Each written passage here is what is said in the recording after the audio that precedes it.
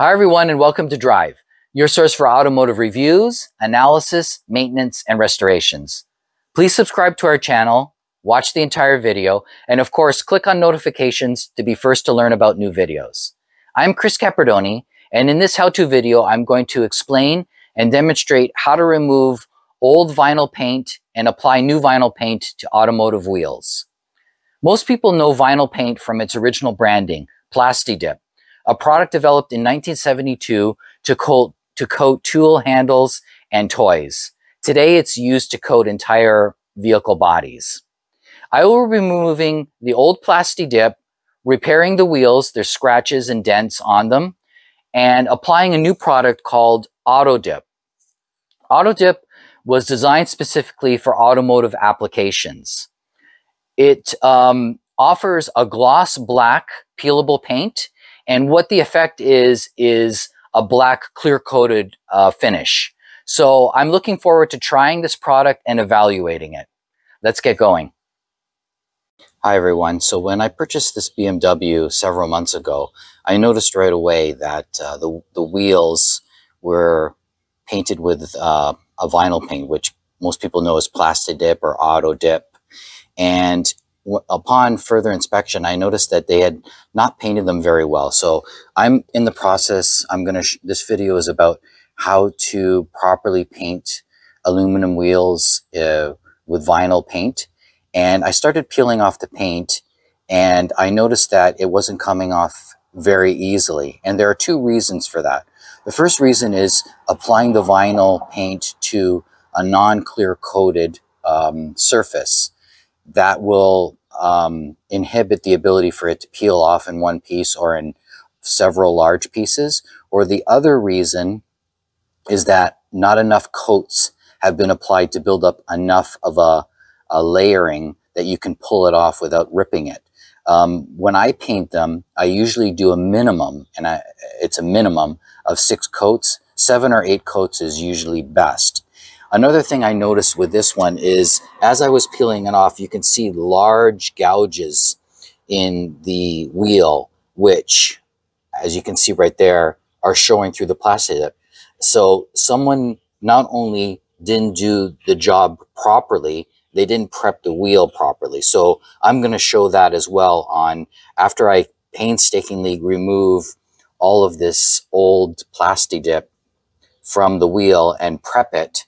And then I'm going to paint it in a new product, or a new product for me called Autodip. And I've picked the gloss black. So what that does is, with PLASTI DIP, you have to paint it in a matte black and then apply what they call a glossifier to get that wet black look. With Autodip, they have a gloss black, which combines the two. So when you apply it, it'll end up looking really glossy black and attractive.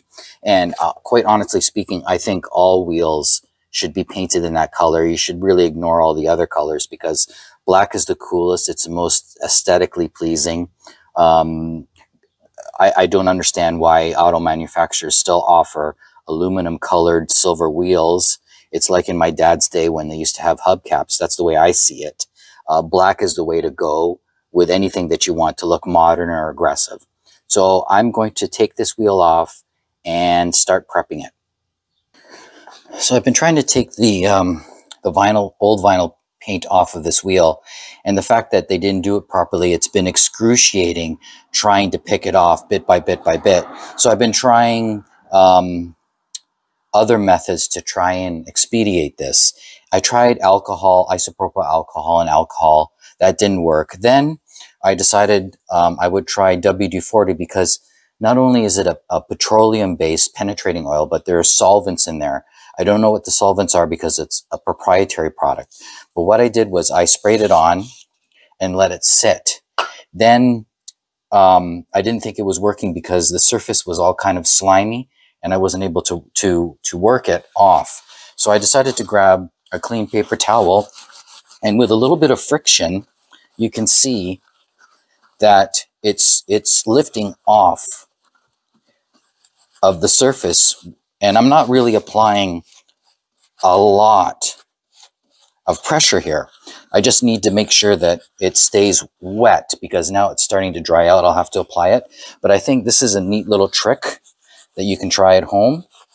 And so what it is using the WD-40 and then a little bit of friction before it dries out because it's dissolving it slightly, and then I'm just removing it. So I'm going to continue on with this process and see how it turns out, and I'll let you know.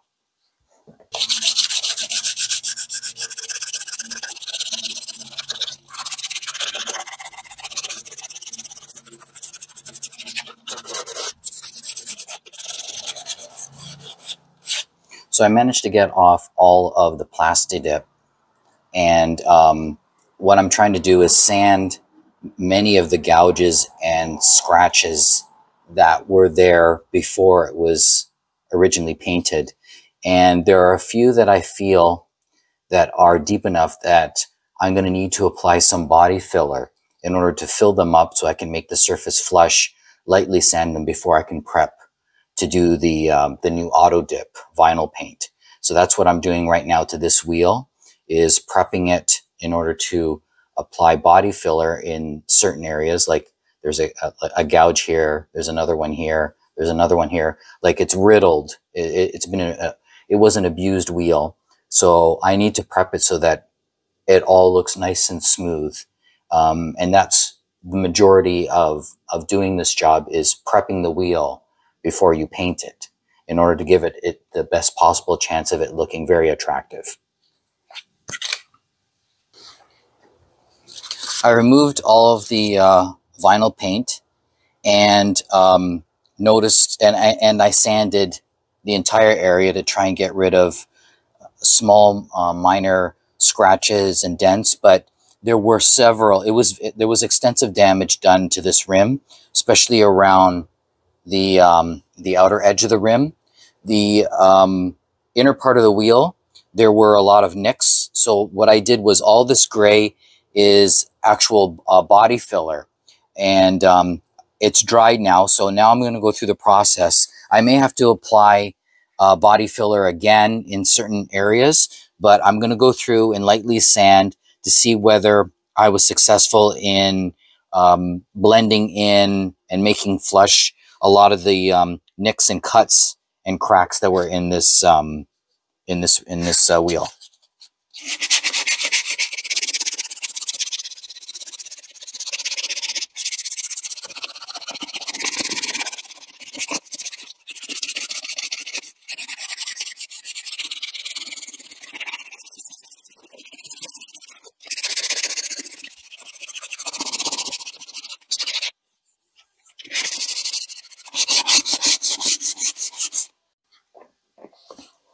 I just completed sanding the entire wheel after I had applied the Bondo, let it dry.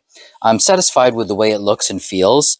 All of the big chips and scratches that were in the metal underneath the old vinyl paint have been removed. So what I need to do now is I need to brush it, vacuum it, then I need to clean it with soap and water, and then clean it with isopropyl alcohol to prep it for the new Autodip that I'm going to be applying.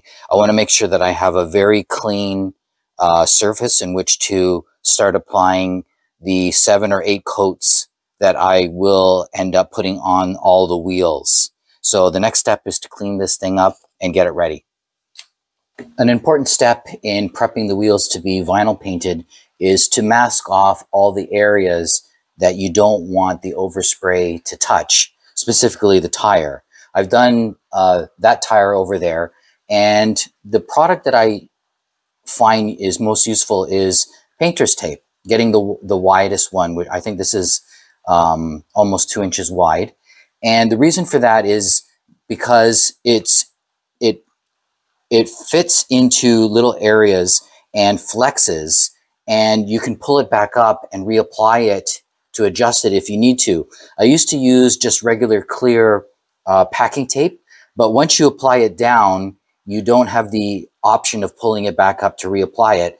And also sometimes with the force of the spray nozzle, it can lift it up at the most inconvenient time. This tape stays down for the entire job and does not allow paint to come through in any way. So what I do is I just rip off strips at a time, work them in as close to the rim of the wheel as possible, and then just lay it down. And then I'll just do it concentrically around the wheel in that fashion until I've covered every every small area on the front part of the tire.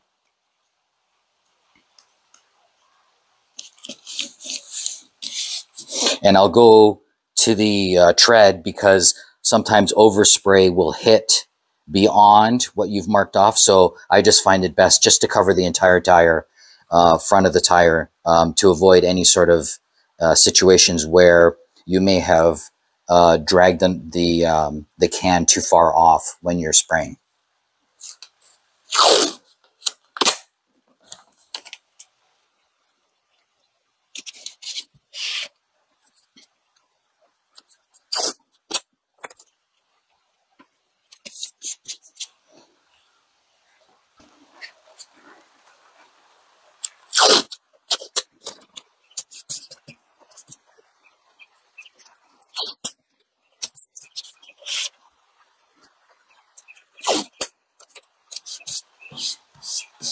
Okay, the surface has been totally masked off for both tires. Now the next step is to get ready with my face mask and get the first coat of the gloss black Autodip on the wheels. Okay, I'm ready to apply the first coat. The first coat with Autodip, you need to be very gentle and don't overdo it.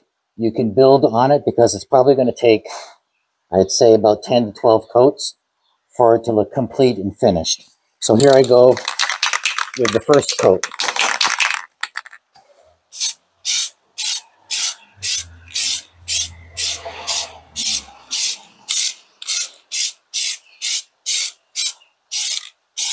That's it.